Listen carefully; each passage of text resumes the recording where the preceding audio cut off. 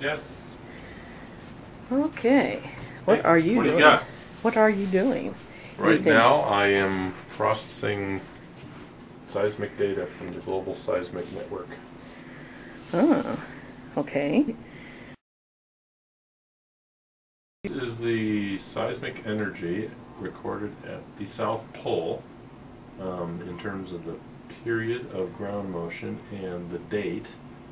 And these are yearly winter southern hemisphere storm cycles that are generating waves that are hitting and otherwise interacting near the coast of Antarctica and sending seismic surface waves into the interior of the continent, where they are detected by a seismic station that's embedded 300 meters deep in the Antarctic ice cap near the South Pole Station.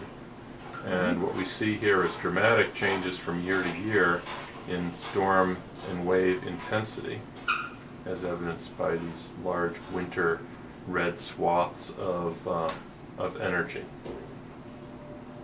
So the idea here is that we're using seismic background noise as a proxy to assess the roughness of the waves in the world's oceans, and that is a measure of wind intensity and storm intensity over time.